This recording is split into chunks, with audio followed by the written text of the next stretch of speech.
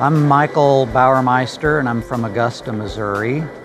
I do carved, turned wood sculpture. I make a lot of vessel kind of forms, some other sculptural forms, and I've been making some big pieces for the wall lately that I'm really excited about. I studied sculpture at the Kansas City Art Institute and ended up working in wood there. And then after I graduated, I couldn't figure out a way to sell sculpture, so I started making furniture. And for about 15 years, I made commissioned furniture, mainly for the local market. And a friend of mine, Sam Stang, who's a glass blower, told me I should try the Baltimore craft show. This was in about '92. And I brought some of my little bowls here and did really well with wholesale, and it just kind of took off from there.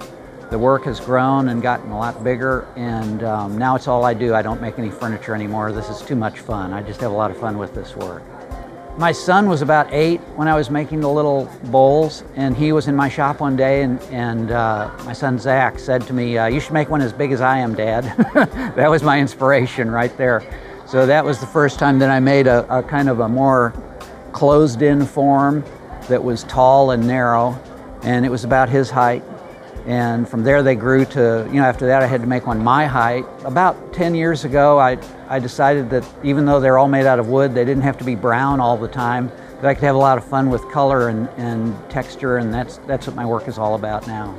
And I realized that I could use it to create a pictorial kind of scene.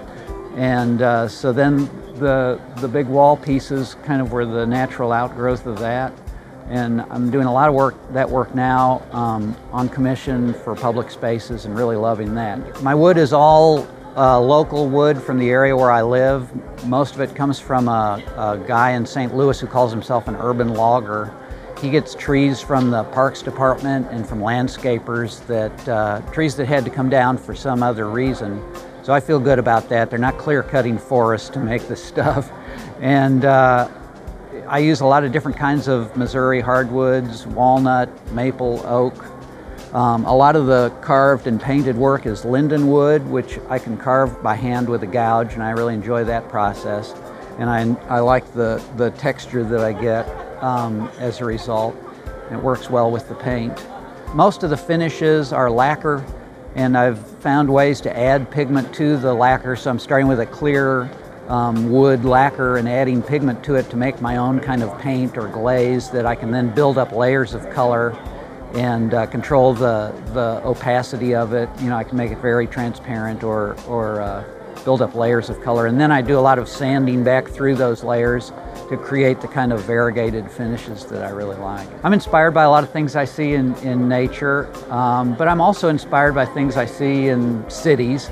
I love the patina of old made things that I see when walking down the street, something that's been painted 1,000 times and touched by 1,000,000 people. I just love that kind of feel of use that objects sometimes have. And so I try to mix those two elements of made and natural. I like my work to look like something that you might just stumble across in the forest. You might not know if it grew there or if somebody left it there. I like it to kind of occupy that middle space.